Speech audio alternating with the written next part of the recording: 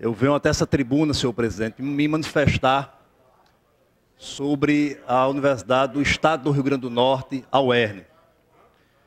A universidade que está presente em todas as regiões do Rio Grande do Norte. A universidade que conta hoje com mais de 12.500 estudantes.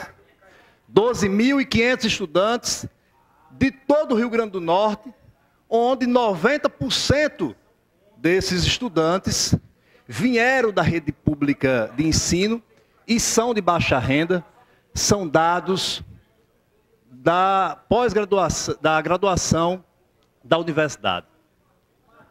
A universidade que conta com 67 cursos de graduação. A universidade que conta com 20 cursos de mestrado e 2 cursos de doutorado. A universidade que, como eu falei aqui, tem uma importância singular para o nosso Estado.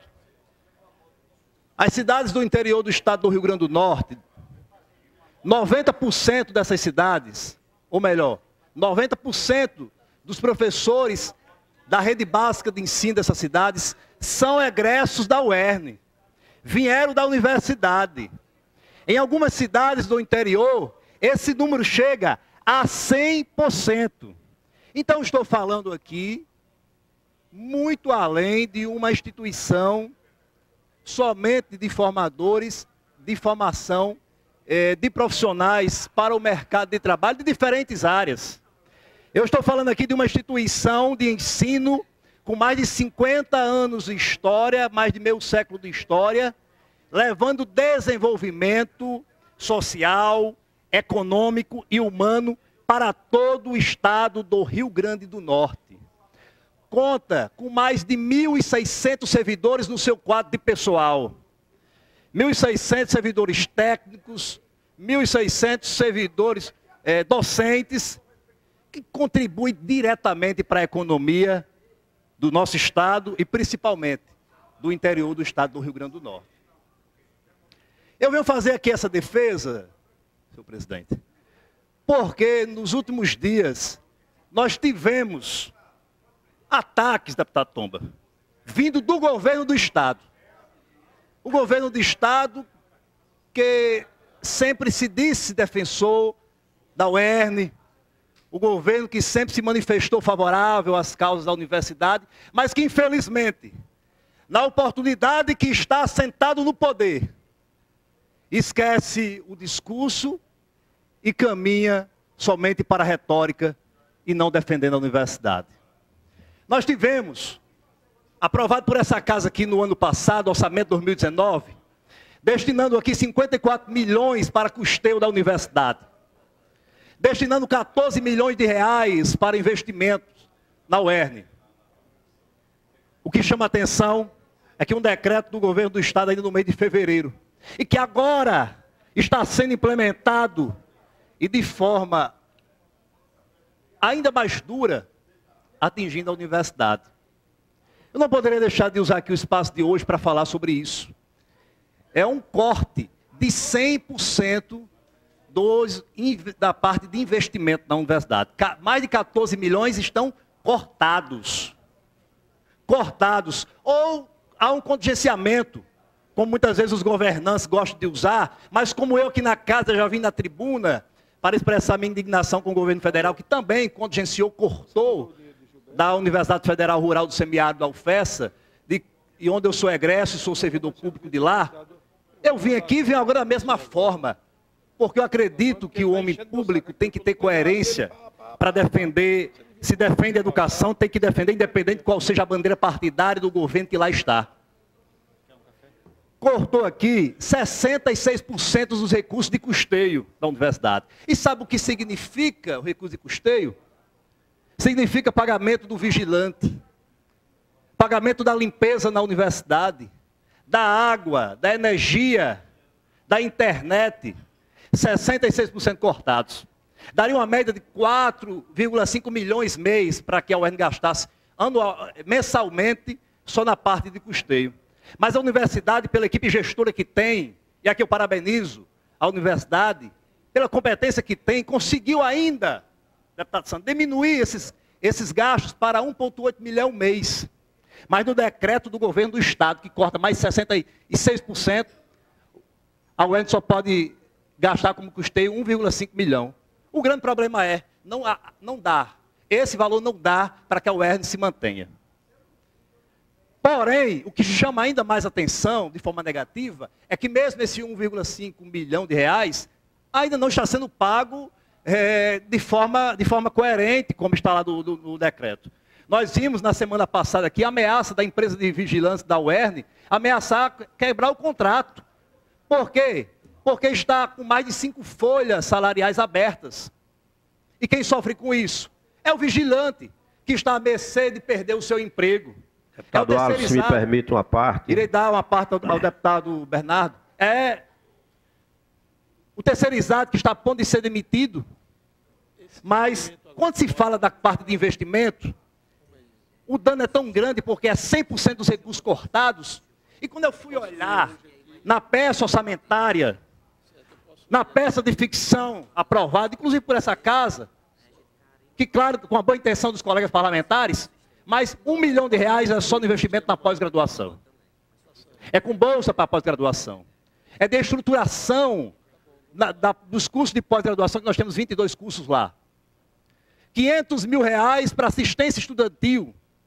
E aqui eu faço um chamado aos estudantes da UERN, aos professores, aos servidores, que entendam que nós temos que de fato cobrar, independente de quem seja o governo. E mais eu gostaria de trazer outro dado aqui, para finalizar a minha intervenção. Voltando atrás, no dia de ontem, onde a governadora, num ato nem um pouco democrático, mas autoritário, o IPERN manda um ofício para a universidade dizendo que está cortado o benefício de auxílio saúde para os servidores aposentados. Aqueles que mais contribuíram com a UERN durante toda a sua vida. Com a pressão da imprensa, com a nossa pressão como parlamentar, com a pressão dos servidores da casa, o governo voltou atrás. Mas fica uma interrogação.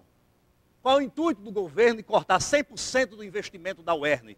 67% dos recursos de custeio da universidade. Eu gostaria de ir para a Constituição Federal. Artigo 212, que diz que os governos estaduais, as prefeituras têm que investir 25% da arrecadação em educação. Aqui de forma de educação e prioritariamente na educação básica de ensino. E de fato isso de forma prioritária está sendo cumprido no estado do Rio Grande do Norte. Porque quando pega o orçamento, 25% gasto com educação, apenas 1,8% é destinado para a UERN. E isso com a folha de pessoal. Mas eu gostaria de chamar a atenção para algo mais detalhoso dentro do orçamento. Quando nós retiramos a folha de pagamento de pessoal, a UERN custa para o estado do Rio Grande do Norte apenas 0,18% de tudo que é gasto nesse estado. Apenas 0,18%. Sabe o que significa isso? É menos de 1/5 de 1%. Menos de 1/5 de 1%. Se a Universidade do Estado do Rio Grande do Norte hoje deixasse de existir, mas eu sei que essa casa jamais cometerá esse erro, e o governo do Estado jamais cometerá esse erro, a folha de pessoal continuaria a ser paga. É algo legal, está na Constituição Federal de 1988. E nós teríamos apenas esse dinheiro retornando para o Estado, ou deixar de se aplicar na UERN, 0,18%.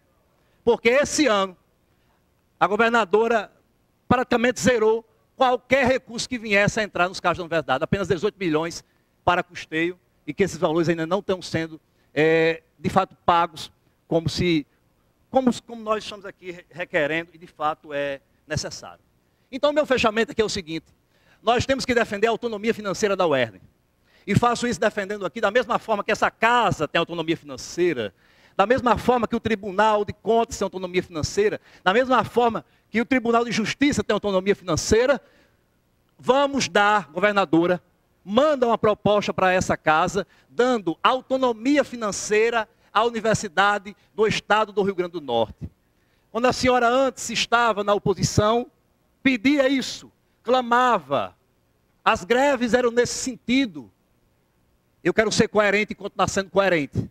Defender aqui a Universidade do Estado do Rio Grande do Norte, porque reconheço a importância, porque também sou aluno, porque sei que a universidade leva educação, conhecimento, desenvolvimento àqueles mais pobres. Eu quero ainda, senhor presidente, quero pedir permissão a Vossa Excelência, para, no encerramento aqui do nosso pronunciamento, frisar isso. O meu pronunciamento aqui hoje é defender a autonomia financeira da universidade. Claro que nós vamos voltar aqui para discutir esse tema posteriormente, mas quero ainda conceder uma parte ao eminente deputado Dr. Bernardo, que me impediu esse aparte. Deputado Allyson, agradeço pelo aparte, senhores deputados, pessoas da galeria, pessoas da TV que nos assistem pela TV Assembleia. Eu queria apenas me somar ao seu pronunciamento e dizer que só sabe a importância da UERN. Eu que participei agora, quinta-feira passada, de uma solenidade de formatura das turmas como patrono, das turmas de matemática, letras e pedagogia em Patu, onde vi lá filhos de agricultores, pessoas humildes, simples, que não teriam a oportunidade que tiveram de fazerem uma graduação. Só sabe a importância da UERN quem saiu aos 15 anos de idade para fazer o segundo grau, porque nem segundo grau tinha na região. Quando eu saí aos 15 anos no ano da Jardinense, meu pai me botou no ano da Jardinense e disse: você vai morar na casa do estudante de Natal, se você voltar, leva uma surra e vai de novo. Não tinha opção de voltar, era vir e ficar mesmo. E aí hoje a casa do estudante está fechada. Naquele tempo tinha 900 estudantes do interior. E sabe quem foi que fechou a casa do estudante de Natal? Foi a UERN, que possibilitou que as pessoas, para fazerem uma graduação, seja em qualquer curso, inclusive medicina, direito, que hoje já tem há pouco tempo, começou o curso de medicina há alguns anos, por uma ação da deputada federal Sandra Rosado, em Mossoró, e hoje nós podemos fazer qualquer curso de graduação na UERN. Então, evitou que essas pessoas tiverem que vir para Natal, sofrer, morar em casa do estudante. Então, a UERN ela tem uma importância fundamental, e eu queria aqui, portanto, me somar ao deputado Allyson. Quero tranquilizar em relação ao aspecto, mas ao mesmo tempo chamar a atenção, em relação ao auxílio saúde. Conversei com o IPERN, e realmente a questão é um problema legal. Vinha sendo pago pelo IPERN, quando esse auxílio saúde deve ser pago pelo custeio, quem tem que pagar é a UERN.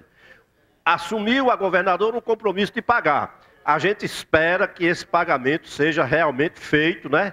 Para que não prejudique os servidores da UERN, em especial aqueles que deram a sua vida pela universidade, que estão aposentados. Eram essas minhas palavras. Agradeço, deputado Bernardo, que venha somar e agradecer com certeza aqui o nosso pronunciamento no dia de hoje. Então é isso, colegas deputados. Eu, inclusive, fico aberto para conversarmos sobre a UERN. Aberto, senhor presidente, aqui para a gente encerrar, mas me coloco à disposição dos colegas deputados dessa casa, para discutirmos com a universidade, discutirmos com a gestão da universidade, com o governo do Estado, os melhores caminhos que a UERN irá trilhar nesses próximos anos para a sua autonomia financeira. Eu estou aqui iniciando um apelo ao governo do Estado e irei cobrar isso durante todos os anos que eu estiver aqui nessa casa, nessa legislatura. A autonomia financeira da UERN deve ser um compromisso dessa casa, deve ser um compromisso do governo do Estado. Era uma proposta de campanha minha lutar por isso, porque acredito que com a autonomia financeira nós vamos dar de fato a relevância que a universidade tem, nós vamos de fato demonstrar isso para a sociedade norte rio-grandense do nosso Estado. Então agradeço aqui a oportunidade e com certeza irei voltar aqui em outro momento para falar um pouco mais sobre o que a Universidade do Estado do Rio Grande do Norte representa para todos nós. Obrigado, senhor presidente.